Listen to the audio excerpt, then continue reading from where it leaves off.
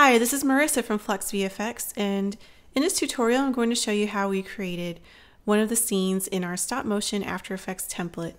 You can see the link in the description to our template. In the description we also have a link to the Polaroid textures that we use in the project. Those are free. You can use them to follow along with this tutorial or use them however you see fit. So let's go ahead and get started by jumping into After Effects, and we're going to import our Polaroid frames, and it is a Photoshop file that has several layers, so you want to select import as composition, retain layer sizes, and we want to create a composition that is the exact size of our frames. So to do that, we're going to select our Polaroid frame layers. So we have frame 4, 3, 2, 1. We're going to select those, and we're going to drag them to this composition button at the bottom of our project panel. And we'll have a new window pop up, and you want to create a single composition. You want to make sure that's selected. And our options are still duration. The duration of each layer is going to be 4 frames. And we do want to check the sequence layers option and don't overlap them. We want them just to be sequenced in the timeline, and click OK. So now we have a composition that has our frame textures, and we want to actually loop this to make it a lot longer. Another thing you might want to consider is this script called the Loop Maker, and this script is actually going to help us create this looping texture over our Polaroid frame. You can create that without the script, but it actually will make things go a lot faster if you do get it. Let's go ahead and rename this composition. If we go to our project panel, you can hit return with that comp selected, and we're just going to name this frames. So our next step is to pre-comp this frames composition so that we can run our Loop Maker script. So we're going to select our frames comp and drag it to the comp button, and this will pre-comp into another composition that's now called frames 2. Let's right click on that tab, and we want to go to our composition settings and change the duration. We're going to make this a little longer, so we're going to just make it a minute. And if we zoom out, you'll see that our frames layer is teeny tiny. So we want to loop this composition by going to our Loop Maker script. So we'll go to Window and select the Loop Maker, which I already have installed. We're going to uncheck the Use Blend effect. And for our dissolve length, we're going to make it really tiny. We're going to make it 3. And click Loop. We can close that panel, and we can drag this layer out. So now this will be looping for the entire length of this composition. So now let's rename this comp, and we're going to name it frame 01 and click OK. Now what we want to do is create a matte for our image to see through this frame, because some of these Photoshop layers, like I said, they are generally the same size, but you can see at the top that this one is a little short. So if we just drag our video or our photo underneath this layer, it's going to show through on that edge, and we don't want to see that. To create shape layer, we'll just click on our rectangle tool up here. And it can be any color. And we want to drag that underneath our looped composition. And if you hit return on your keyboard, and we'll just name that matte. So now let's import the video that we want to use. So we go to project panel, and to import, there's several ways you can import stuff into After Effects. And one of the ways is just to double click inside an empty space in the project panel.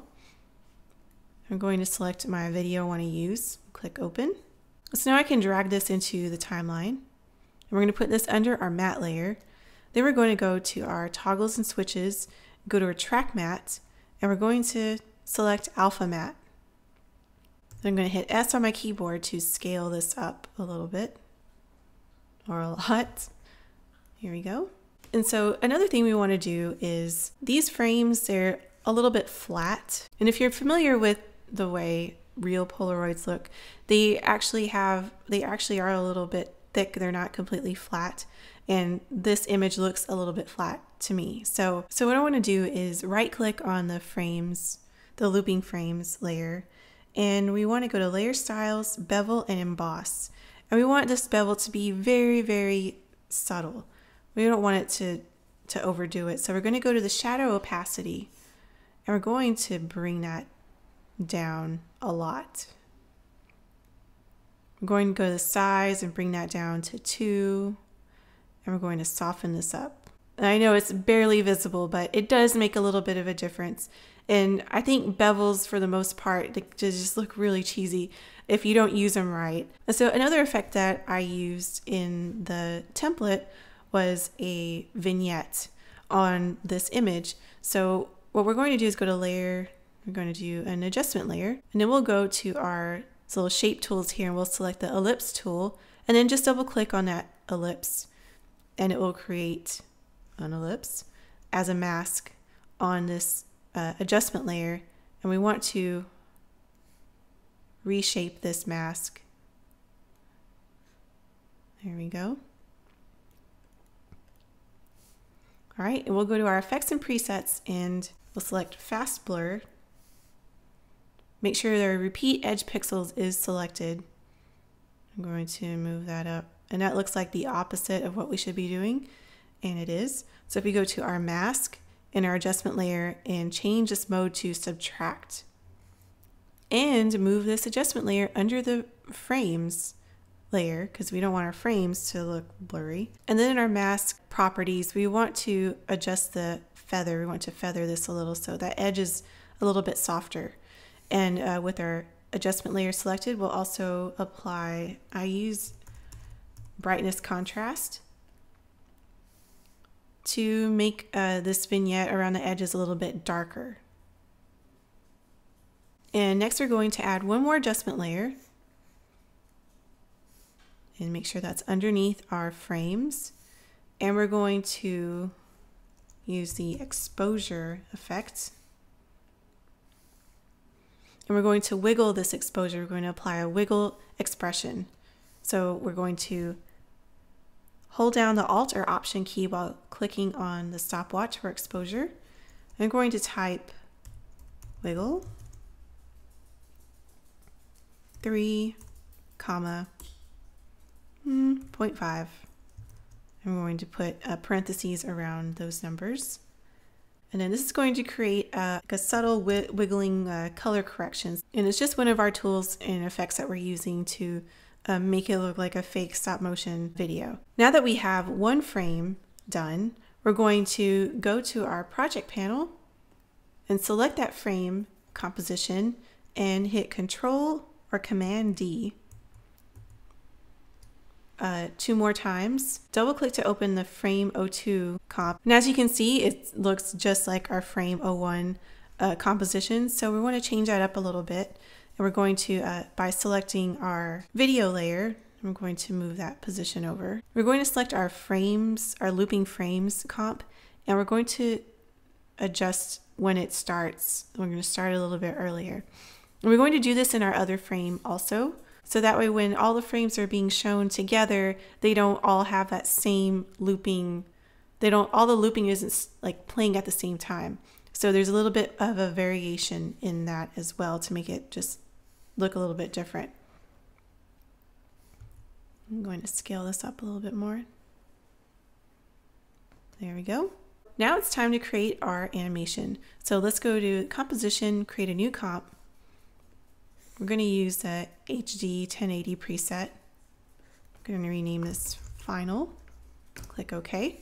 And before we get started, we'll create a background. If you go to your shape tools here, select the rectangle tool and then just double click on it. We're going to make this a 3D layer.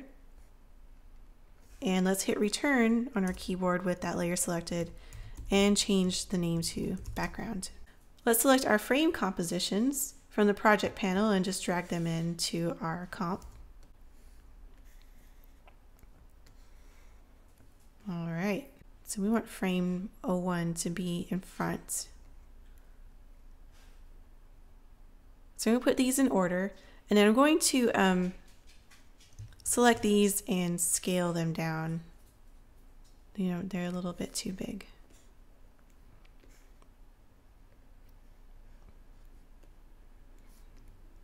And I want to make a little more adjustments to this frame. The second frame, we're going to scale that up a little more. Let's go back to our final. There we go. And we want to make these 3D. So if you remember from our final animation, our frames move in from off camera. They sort of gather together into this stack, and then 2 of the frames sort of pop out from the edges, and then they move back into a stack. So what we want to do first is create that stack. So we'll leave layer number 1 where it is, and we'll move layer number 2 under and sort of stack them. So now to make this look like it's stacked in 3D space, we actually need to move these layers. Let's go to our comp viewer, go to 2 views horizontal, go into our second view, and select frame 2 and 3, and drag on this Z axis arrow. Move these guys back, and then select frame 3. Let's zoom in here and move it back a little. And if we go back to our first view, you can see that they have disappeared behind our background. So we're going to move our background layer back a little further. And then just click and drag on any of the edges to make it bigger. There we go. So we have a stack with 3 of our layers, but we want it to have a deeper stack. So we actually want to create more photos in this stack. So what we're going to do is select our frames here in the timeline and hit Control or Command D. Then we're going to drag those guys down, and we're going to right click on these label colors. We're going to change the color to purple. That's going to help us distinguish which layers are going to sort of stay in place and then which ones are going to be animated. Okay, so let's go back to our 2 views. And what we're going to do is with these purple labeled layers selected, we're going to move those guys. So let's zoom in here. They're kind of in between the layers that we have. Like right there. That's good. And so now I'm just going to select some of these layers and vary their positions, so that way you can sort of see that it's a stack. They're not going to be completely in a straight line. We want to be able to see a little variation in their position. And they're all 3D, so let's add a camera. It's new camera. And this 35mm preset is fine for us, and we'll click OK. And next we'll want to go to layer, new, light. We'll add a spotlight. We'll just move our intensity up to like 100. We do want it to cast shadows. Click OK. I'm going to bring this light out a little further back. And we also want these frames to cast shadows, and you usually have to turn that on manually. So we'll select our frame layers, twirl down to the material options, and click on cast shadows to turn those on. I'm going to go back to my light options, and we're going to change that shadow darkness. I think it's a little too harsh. So I'm going to make it about like 40 or 35. We want it to be a little bit subtle. We don't want it to be overwhelming. All right, so let's get started with animating our frames. So we're going to zoom in here a little. We're going to create a keyframe on all of our frame layers, right around here, right around 16 frames. So we're going to select our layers, hit P on our keyboard to bring up their position properties, click on the stopwatch to create keyframes, and then we'll go back to the beginning of our timeline, and we're going to move all of these off screen in different positions. So we'll start frame number 3, one of the purple ones, and we'll move it to the right, to the left. And that one to the right. Move this one up. Zoom out here so we can see what we're doing. I'm going to move that up from the corner. There we go.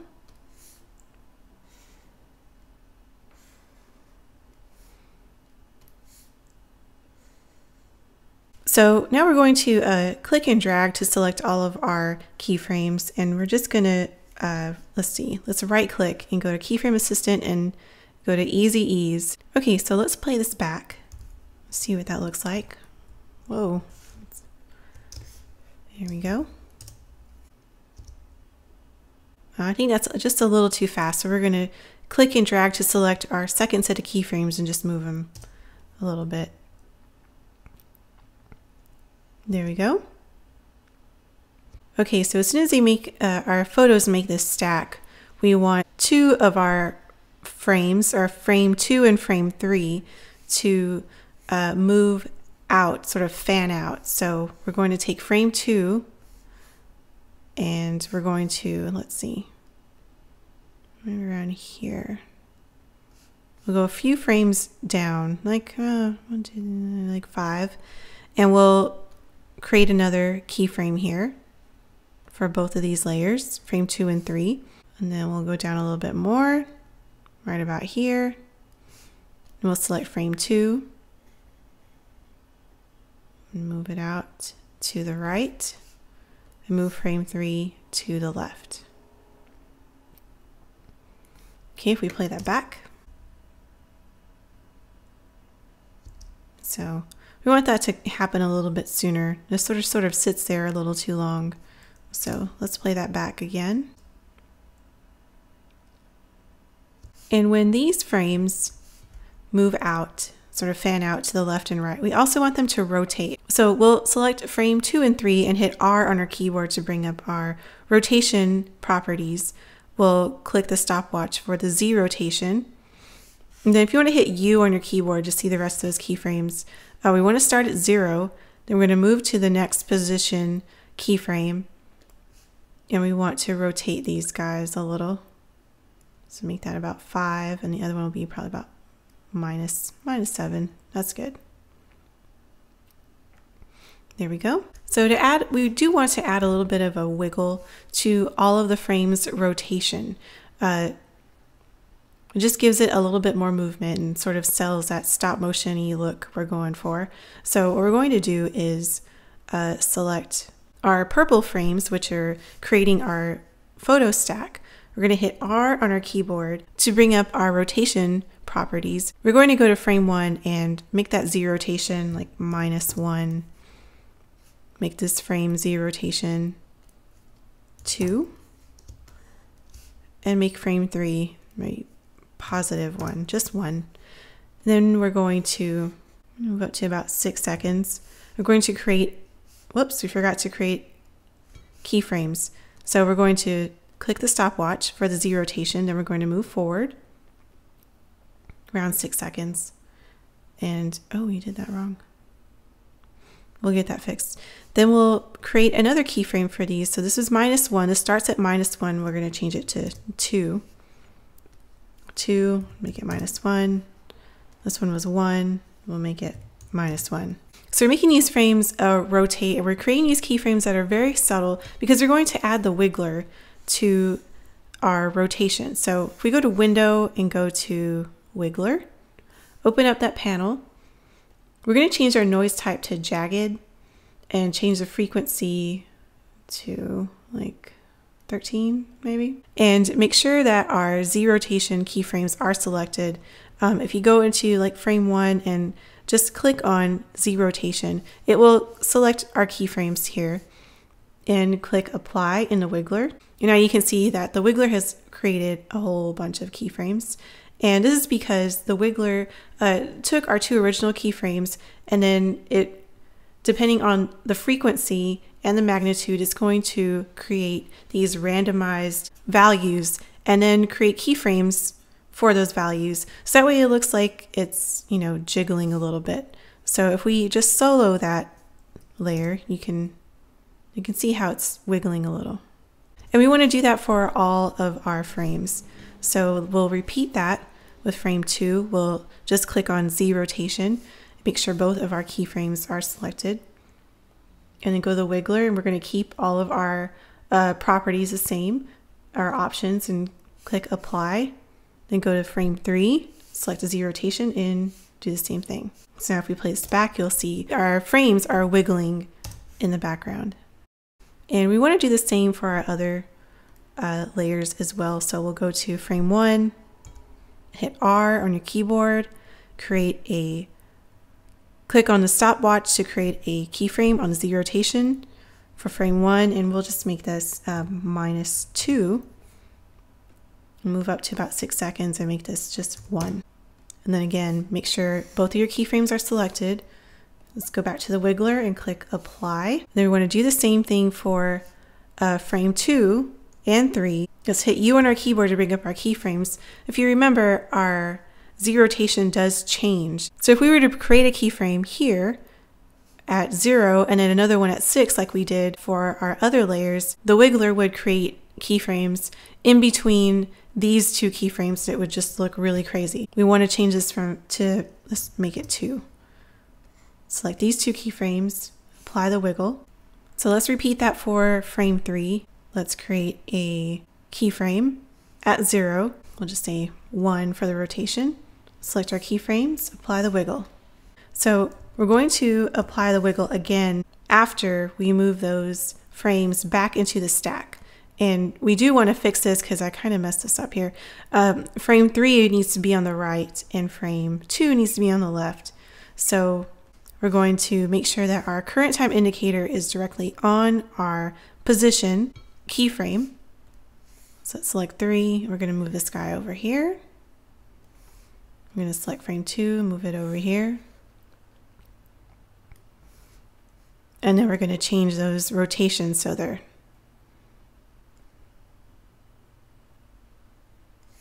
here we go. So those guys are going to stay there for a little bit, and then we want those frames to move back into our stacks. We'll just click on these diamonds here to add keyframes for our position and rotation for frame 2 and 3. So let's move these keyframes down to about maybe 4 seconds. And let's move our current time indicator down here. Then we'll select frame 2 and move it back into our stack. And change our rotation back to 0. Move frame 3 back into the stack and your rotation back to 0.